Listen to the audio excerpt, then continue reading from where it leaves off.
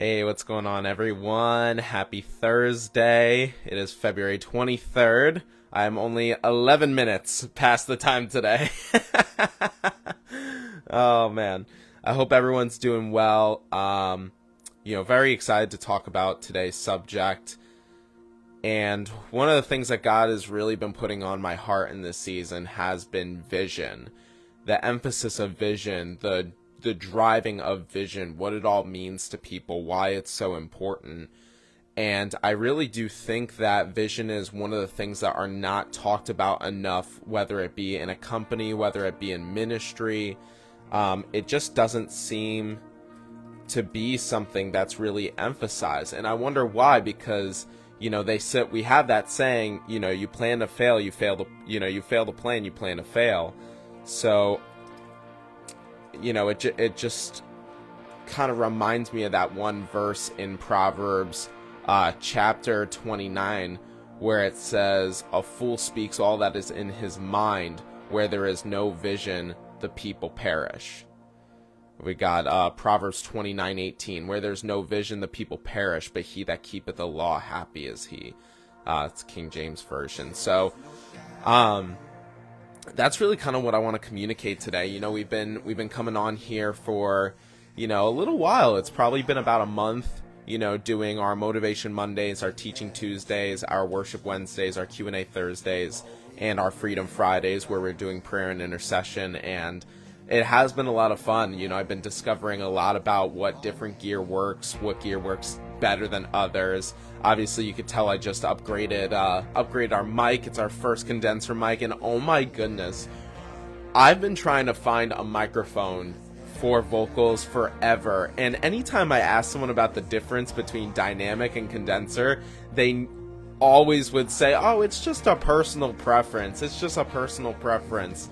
Condenser mics for vocals all the way. I'm telling you, such a difference in the vocal quality. Oh my goodness, I love how it's capturing the bass and just the clarity of my voice. It's just, yeah, it's great. So anyone looking to do podcasts or anything like that, make sure you get yourself a condenser mic, because it'll be one of the best investments that you ever make. So without further ado, obviously this is a Q&A Thursday, so the way that we do this is that you guys are able to ask any question. I'm going to talk. I got a couple of topics here lined up to discuss. But if you're jumping in here and you're like, "Oh, what is We Shall Worship? What do they do? What's the purpose of it?" Anything like that, well, you can drop a comment right there. I got my phone right here, just kind of there for me to, again, screen comments, screen people watching. I can see who's jumping in, who's jumping out. So if you have any questions, go ahead and drop it in the comments, and I will stop talking about what I'm doing, or I will rope what you're asking kind of into what it is we're already discussing. But I do have some discussion points for today that I would like to talk about. Kind of what is We Shall Worship? What does it mean to me? What does it mean in literal sense? What is it that it provides? What is it that we do? And if you're curious about what's going on in the background, that is actually our Worship Wednesday from yesterday. So if you ever want to tune into our Worship Wednesdays, you can find us at 1:30 p.m. Eastern, 1:30 p.m. Eastern on every Wednesday. And yesterday's was fun. Yesterday, I believe we did, it was a day we were highlighting the electric guitar. And so we did Anything Is Possible by Bethel Music, Holy Ground by Passion, and we did Son of Suffering also by Bethel. I think it's featuring David Funk or Matt Redman rather. And it was really, really fun. We're going to try to do different instrumental highlights as we do these Worship Wednesdays. And I'm just going to get excited every time we do, because it's a ton of fun to do all the different instruments versus love acoustic guitar. I love singing, obviously, but I want to make sure that, through these Worship Wednesdays, you're not just getting a taste of what it is that Andrew is doing, but you're seeing yourself in the drum, in a drum cage. You're seeing yourself with a guitar. You're seeing yourself singing and leading with an acoustic. And so I want to kind of generate that inspiration. So if you've ever had a desire to play the electric guitar, go ahead. You can go to youtube.com/@we-shall-worship. You can find us on YouTube. Subscribe, like our old videos, share every single one of them, blow up your feed. And you can actually check out our Worship Wednesday from yesterday, where we were, doing a little bit of jamming and shredding, shredding for Jesus. So yeah, we're going to go ahead and get started. Like I said, if you're just coming in, if you're just jumping in, I see Marcus is in here. Thank you so much for joining in, Marcus. We're going to be talking about just the company, just what is We Shall Worship. Again, how did it come about? Why did I start it? What's my background? What are my qualifications? And we're going to be going over, again, any questions that you guys have. So even if you see me talking, drop something in the comments, drop a comment, drop a question, and I will address it. This is interaction hour. This is a time for you guys to say whatever you want, within reason, ask whatever you want within reason. So super, just excited to get going here. Okay. So without further ado, what is We Shall Worship? So in order to talk about what is We Shall Worship, I want to kind of go back and give you guys a little bit background on me. Okay. So I believe I might have said this on the mic. Hello, on the mic before. But I actually came to Christ at a pretty, there's a lot of people that meet Christ on the way down, and there's a lot of people that meet him on the way up. I felt like I met him on the way up. Actually, Dave Ramsey kind of says this a lot. He says, I met Christ on the way up. I got to know him on the way down. And I can't really say that I've had a huge, yeah, actually I can't. I was gonna say I didn't know if I could really pinpoint like a down moment, but yeah, there definitely was. I definitely had that same kind of experience where, my low actually happened back in December 2017, January 2018. I was a senior in high school. That might be shocking to some people. I was a senior in high school, and my life was just not where I wanted it to be. For whatever reason, and I kind of would attribute it to God at this point, but for whatever reason, I really wanted to know right from wrong. I was always looking for good from bad, from evil. I was always trying to distinguish that myself, and I would always get into these debates with people, arguing about what is right, what is wrong, what is true, what is false.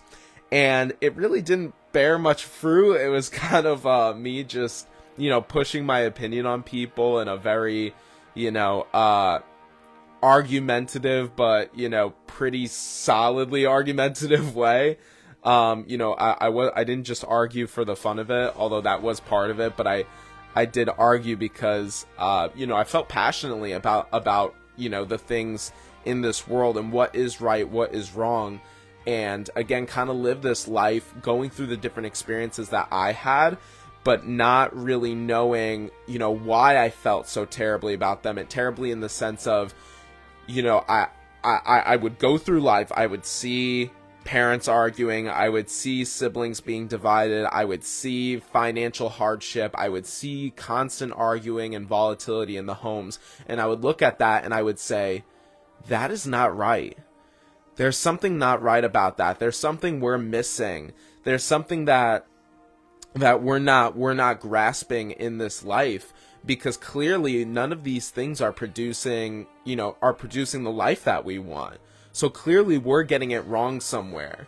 And so my entire life I was like that, and so I really gravitated towards adults because, my friends, kids, teenagers, they were always getting themselves into trouble, always speaking what they didn't want into existence. I was like, why are you speaking so negatively? Why are you speaking, and those were the words that I would use back then, positively, negatively, etc. And so we would go through class, and I was probably one of the most distracting kids, didn't do my homework, was late on projects, would wait until the last minute. But I loved being around teachers. So there was always this dichotomy of like, I absolutely loved to learn, but I didn't like the way that I was learning. I loved learning. I loved expanding my mind. I loved gaining knowledge, but I hated the way that it was being pushed on me and the way that it was being delivered to me. And, you know, even as, you know, I can remember all the way from 8 to 12 years old, my friend Nadab actually knows this. You know, I was famous for saying, you know, that the school system was invented, you know, is a 200-year-old system from the Prussian Empire that was actually used to make loyal and obedient soldiers. And if you even look at the way that school is, it's Monday through Friday, 7 to 3. Well, if you take 7 to 3 and you push it back 2 hours, what does that equal? 1 hour is your 8 to 4, another hour is your 9 to 5. So that always just really did not sit right with me, and I never wanted to be someone that just followed the rules. In fact, now having the foundation that I do, I never wanted to be controlled. I hated, and still do, the idea of being controlled and being out of control either of a situation or not being able to decide something or feeling like that something's supposed to be my decision and other people are making it for me. It's very, very stressful for me. So as I'm growing up, I'm looking at everything that's happening around me, and you know, I had I had a lot more freedom that I would say than my other siblings, because I was the runt. I was the last one. So, you know, I was walking home from school most days, you know, or, yeah, pretty much most days, you know, 1 hour walk, 2 hour walk. And it was because I would always stay late after school, you know, 3 o'clock, 4 o'clock, 5 o'clock, 6 o'clock, 7 o'clock. I would wait so long to leave school and to go home, because the teachers and everyone that I wanted to learn from was in school. And so, again, loved learning, but hated the way that we learned. You know, hated how I was supposed to, you know, be slowed down to the pace of the classroom. You know, I just felt like my learning was hindered, and all the kids were being distracting, and, you know, I was never able to really take the full potential of the class. It's like 20 minutes we're learning, the other 20 we're fooling around. I'm like, come on, I'm here to learn, you know? And so I was weird like that. I actually liked learning. Again, I just hated the way that we learned. So fast forward, I go, you know, we're in January, and I really did not have any solid relationships with family, which I was grown up in an Italian household, and family was supposed to be, you know, held in very, very high honor. It was supposed to be high honor. It was supposed to be appreciated. And I did not, I was just not in a place where I had any real good relationships with any of my siblings. All my siblings had, you know, had left the house. You know, I did not have both parents in the household. And so, you know, that really affected me without even knowing it, because I didn't even realize that I didn't know what it was like to be a man, and I didn't have anyone really to teach me. I remember, you know, my brother had to teach me how to shave. You know, before that, I was just letting it grow out, and then I was letting the guy at the barber shop trim it all up for me. So, you know, being in this household, trying to figure things out for my own, you know, there was a lot of mental illusionary things going on, especially with my physical health. Like, you know, I actually was clinically diagnosed with body dysmorphia and anxiety, you know, 4 years of anxiety and depression from 14 to 19 years old. There would be days when I would just sit in my bedroom, and, you know, I would love playing guitar anywhere else, but in my bedroom, it was so hard to go and pick it up. Once I picked it up, I was good.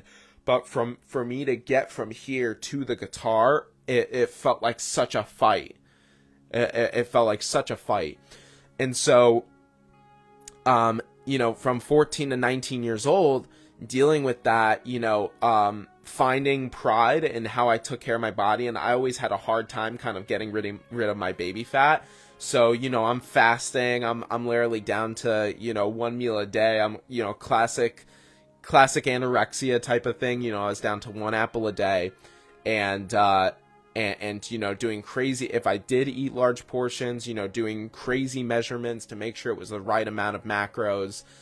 working out 5 times a week, just again, taking a lot of pride in the way that I was, taking care of my body, and, was in a really toxic relationship at the time. And, oh man, what else? And I was just very unhappy. I was not doing well in school. I was very just emotionally unhappy, and I felt like everything that was going on in my life, I just wanted to run away from it. And I just wanted to start my own fresh life away from, everything, away from everyone I knew, and literally just like hitchhike. And one person came into my life at that point. His name is Nadab Bahati.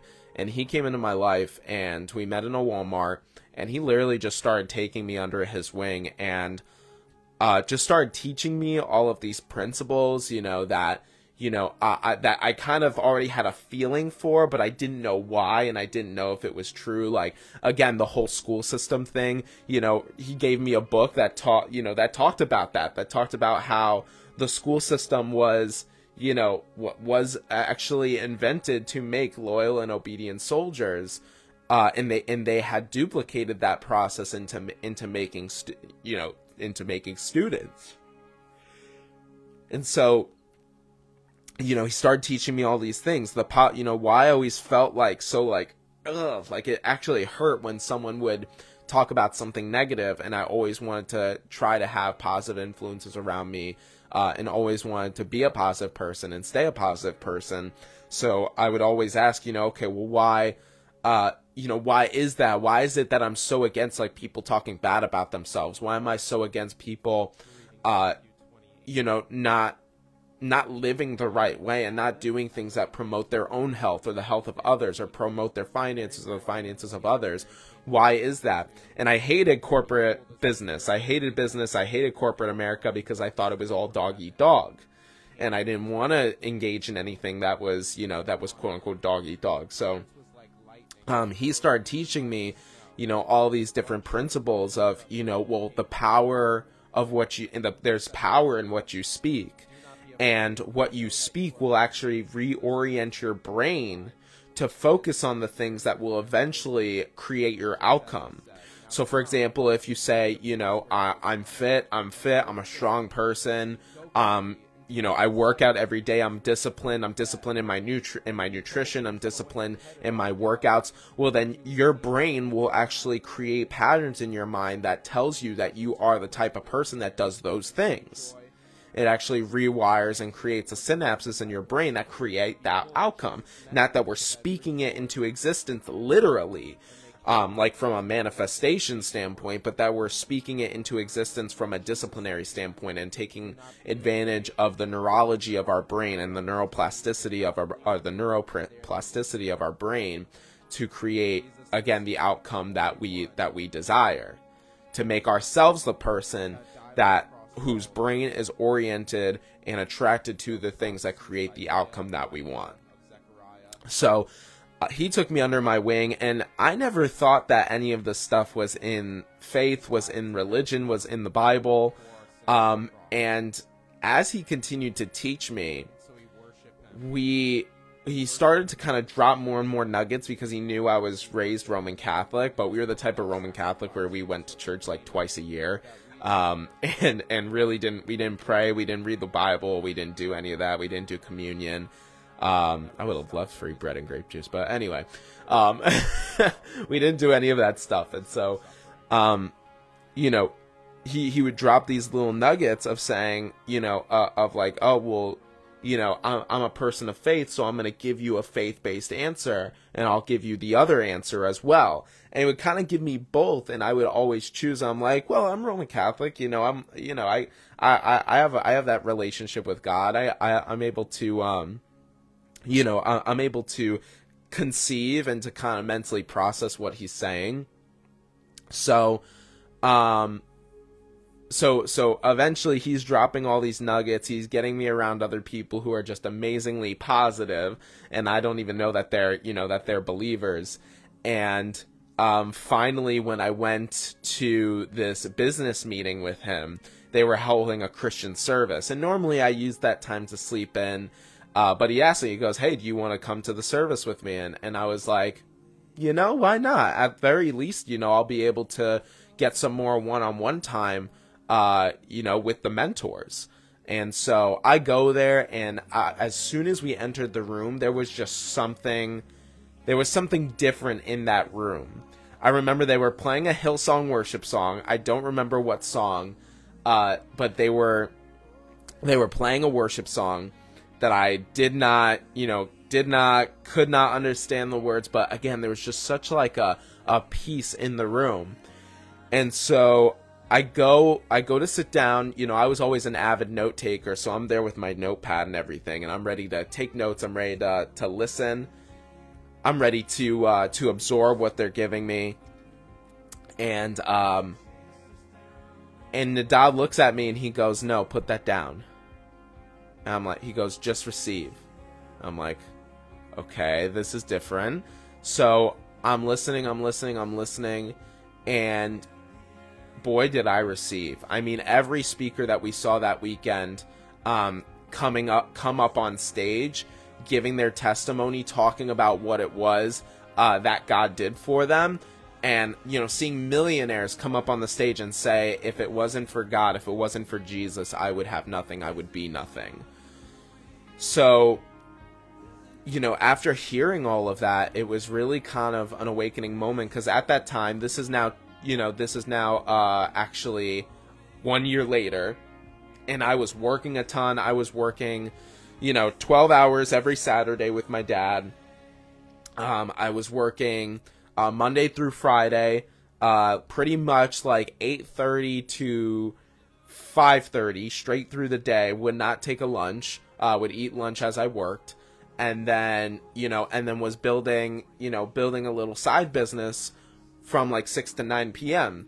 So you figure 3 times 6, 18, 8-9 hours straight through the day. What was it? 9 hours times 5, 45, 18. So that's 63, and then 12 hours with my dad on Saturday. So that was about 75 hours, plus I volunteered at the church. So I was working a lot. I was doing everything that I thought, you were supposed to do, and was getting nowhere. Oh, sorry, this was before the church. So this would have been, this would have been about 63, 65, 65 hours. So, I'm doing everything that I think you're supposed to be doing, but I didn't have God. I didn't have Jesus. And so when I was at that service, and all of these successful people who are living the lives that I wanted are saying, I would have nothing without Jesus, I was like, well, maybe I'm missing this Jesus guy, and they did an altar call. I went up and responded to it, and,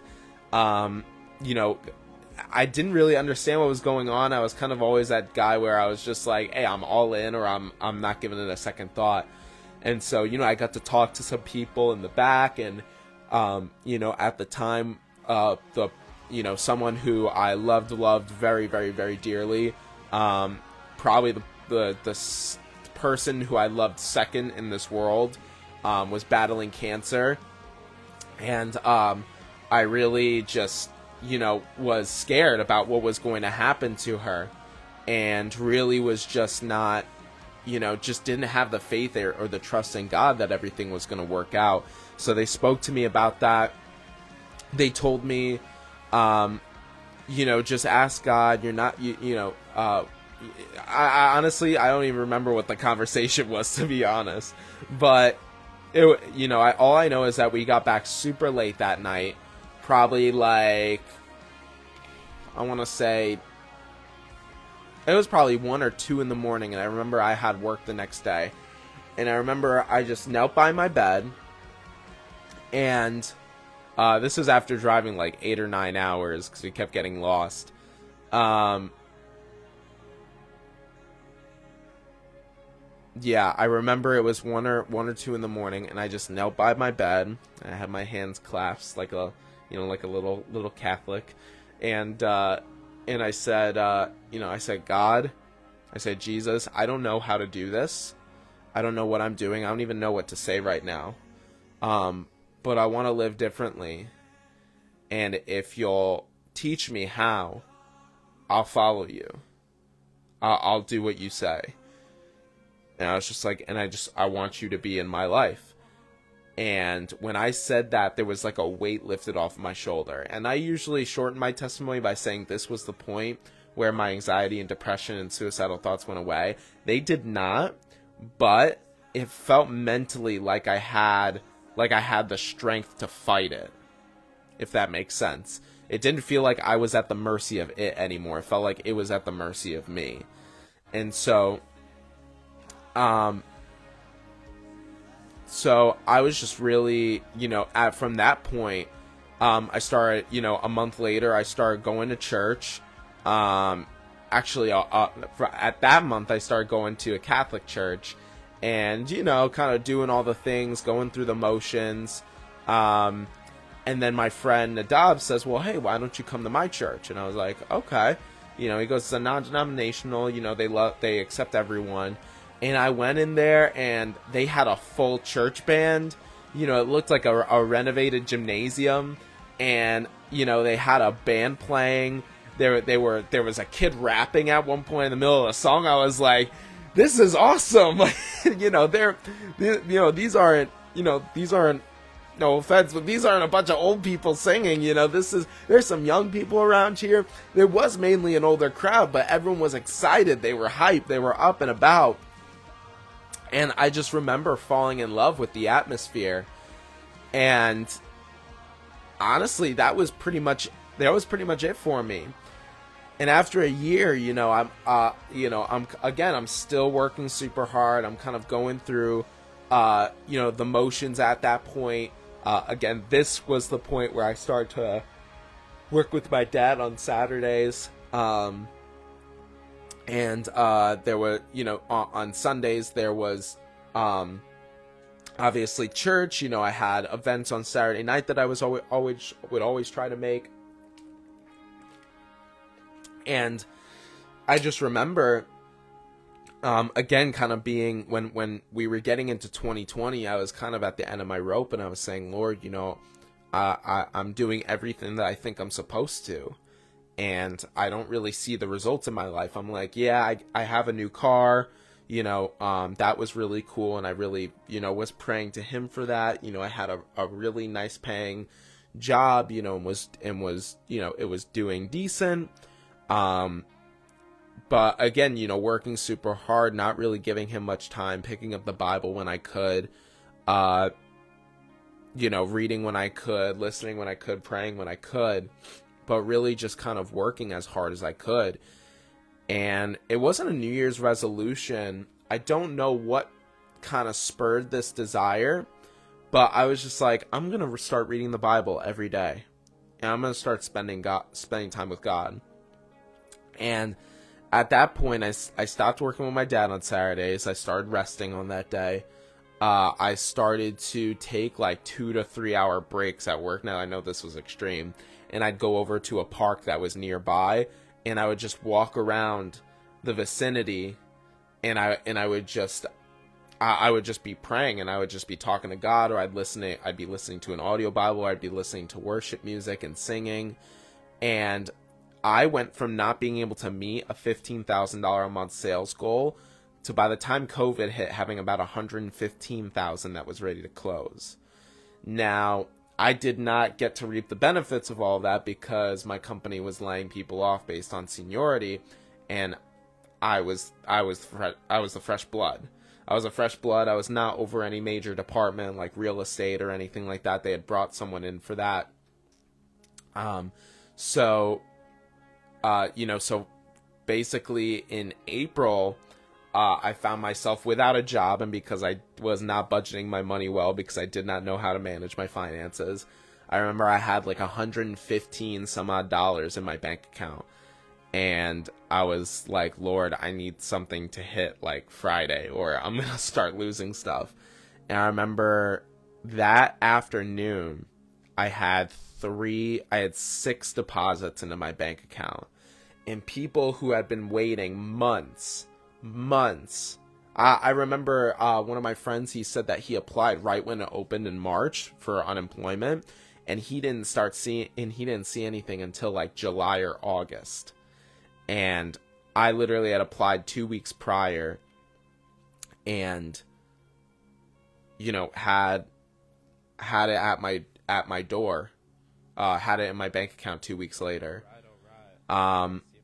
So it was just kind of crazy to kind of see that happening.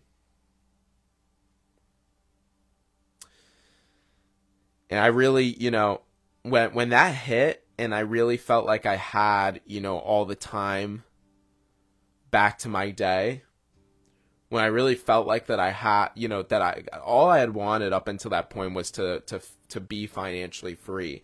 And so here I am on unemployment, collecting crazy money every week.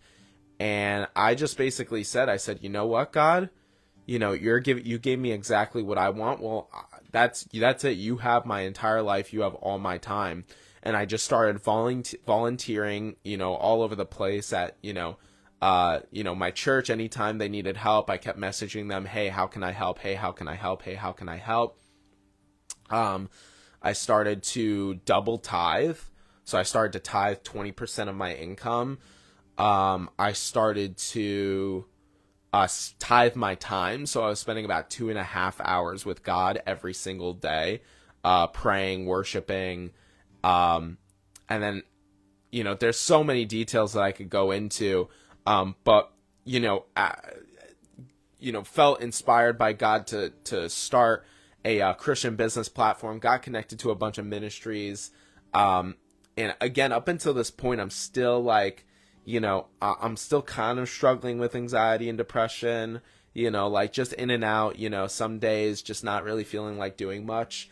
And, could have been laziness for all I know, but, and, got connected to a bunch of people and actually had my first, started to really see God show up in kind of crazy, miraculous ways, would pray things and would literally get an answer 2 hours to 72 hours later. I would ask him, hey, God, how do I know, how do I know that, that heaven is real? And then got connected with a guy who was literally, his testimony is that he was dead for 1 hour and 45 minutes and came back completely healed of his ailment. And he brings back with him a testimony of what heaven was like. And, and I remember that, another question that I had was, okay, well, how do we know that Jesus is real? How do we know he walked the earth? And that's when I found the movie The Case for Christ. I was like, okay, this makes sense. So, helping out with my church, I'm doing all these different things.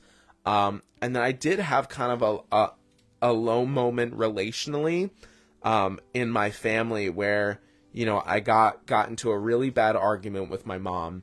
I'll never forget that day. And I went to go live with my brother. And that was a really, really tough day. I kind of felt like I was doing everything right, but, everyone around me, no one wanted to change. No one wanted to adjust their way of life or the way that they treated people. And it really, really bothered me.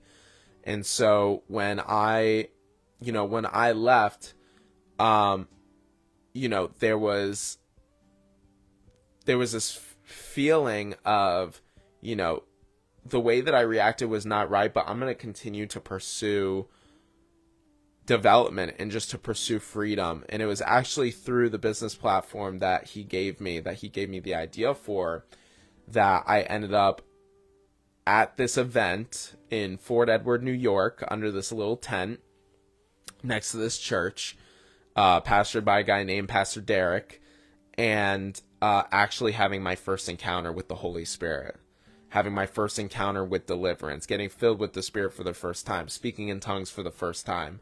The experience was incredible. I was literally hacking in the road that I was in. I was freaking out. I had no idea what was going on. It felt like my body was just doing whatever it wanted to. It started as a little cough, and then just all this stuff started to come out, right after it.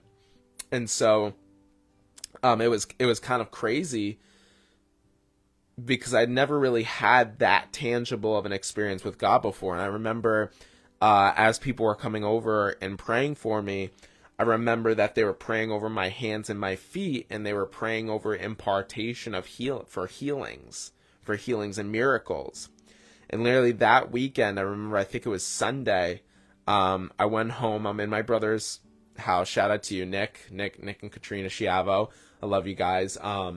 You know, I was chilling in the pool, and my brother's wife comes to the door, and she's complaining about her back. And I said, hey, what's going on with your back? And she says, oh, well, I've had scoliosis since I was 12, but one of the guys at work really messed up my back.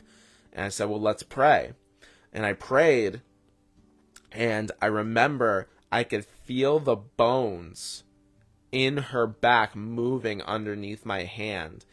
And it felt like literally like knuckles on the palm of my hand. And then she is like, her whole back is like straightening, and she's like white as a ghost. And then, you know, we finished praying, and I said, all right, sit down, do something that would normally make it hurt. And she goes to sit down. No issues at all. Asked her the next day, and she goes, Andrew, I tried to do everything to make it hurt again, and I could not. And that was really when I went all in for God. And I mean, there were so many experiences that happened afterwards. I mean, you know, got employed by my first real church.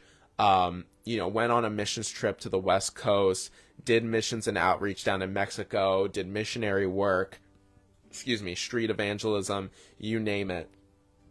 And when I came back to New York from that season, I had previously sold everything in my room to move to the West Coast, to have enough to, you know, to get me there, to, you know, provide everything, all the finances that I needed, everything.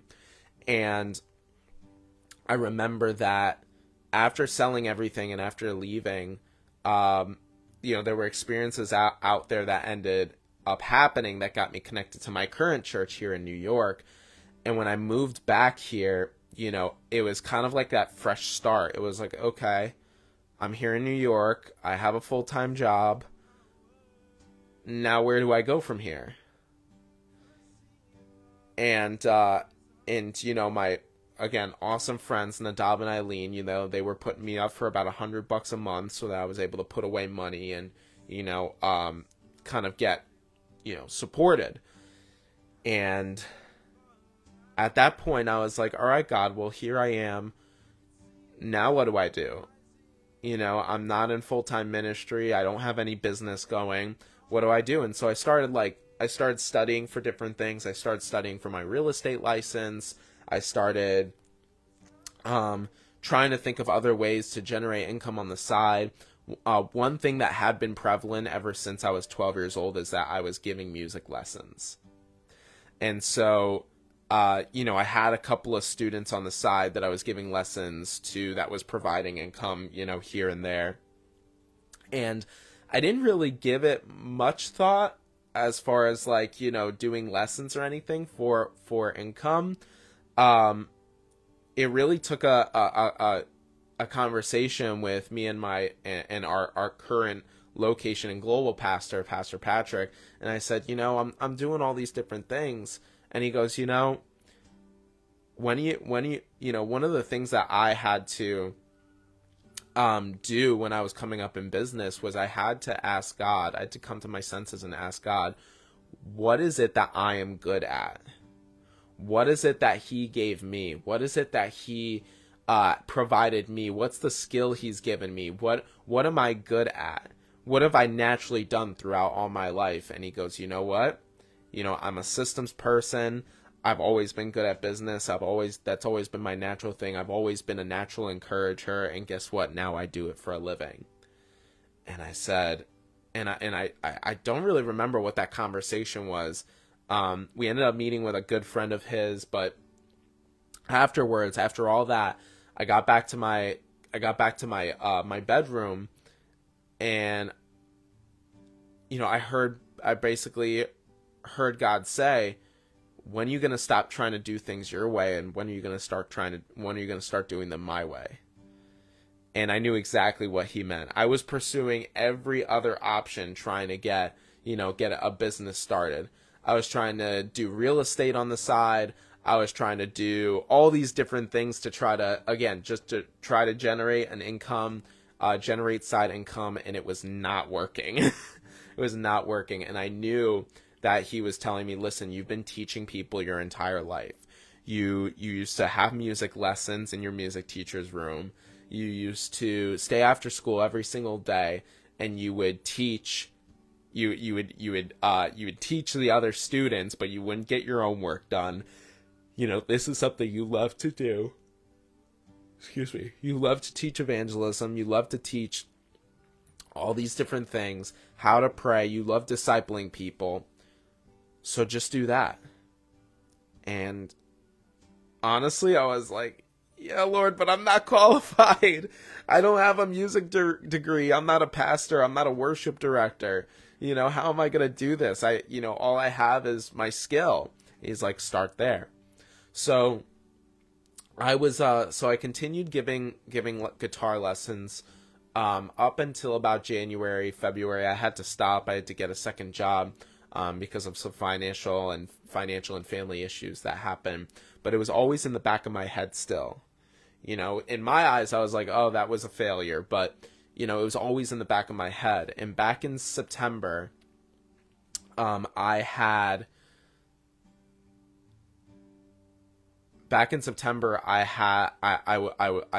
was not teaching anyone at the time. And I just felt like God saying, now is the time. And throughout July and August and June, I had been developing a guitar curriculum, and I thought maybe I was just supposed to teach music. And so I started giving music lessons again. September, 1 student. October, 2 students. November, 3 students. But I started to see the growth where I was really starting to, I think at that time I had like potentially 7 people that have reached out to me about lessons. And so I was like, oh man, I didn't even know this was a need. And apparently this is a need. Like, apparently this is a thing. And so, we just continued to grow, and we just continued to develop the curriculum, write curriculum, continue to, seek ways on how we could, better serve people. And when I started to seeing the need increase, not just for music lessons, but for specifically worship, that all of my students were believers, were people from church, were Christians, were believers. And the stories that I was hearing of, my son was taking music lessons at this music store, but they won't let him learn a worship song. It was kind of crazy to me. And I was really kind of taken aback. I didn't think that, musical persecution was a thing. And so slowly but surely we, we started out as We Shall Music. Then I went to the Shiavo method because We Shall Music seemed a little, too faith-based. And I was trying to make something, that would capture everyone. And I've heard God say, no. That is not your job. Your job is to make it so that you are not... Your job... I remember it was a Sunday morning, and we were doing our pre-service huddle. And Pastor Patrick was talking about, your job is not to stay in the position you're in. Your job is to replace yourself. Says if you're the lead of security, you should be looking at who can replace me. If you're on the worship team, your job should be who can replace me. And at that moment, I heard God say, Andrew, your purpose is not to be on that platform. And by platform, he meant like, being the one that was playing on a Sunday morning. He said, your job is to raise up people who will take your place. And that was really solidified for me when I attended my first worship event, my first worship concert over the summer. It really touched me because you know, when we were there, all I wanted to do was worship. All I wanted to do was be in that atmosphere of praise and dance around. I wanted to be that guy in the front row just dancing until his shoes fell off. I didn't want to be the one on the stage, leading worship. So all of that culmination of things, like, yes, we're doing lessons. Excuse me. Yes, we do lessons. Yes, we do. Excuse me. Yes, we do. Yes, we do help people find instruments, and yes, we do disciple, and yes, we do, these things going live, Wednesday, Thursday, Friday. But what the goal is and what the dream is, I would say, is really that we are having more worship events than secular events, and we are having larger worship gatherings than secular gatherings. We should be having an annual worship event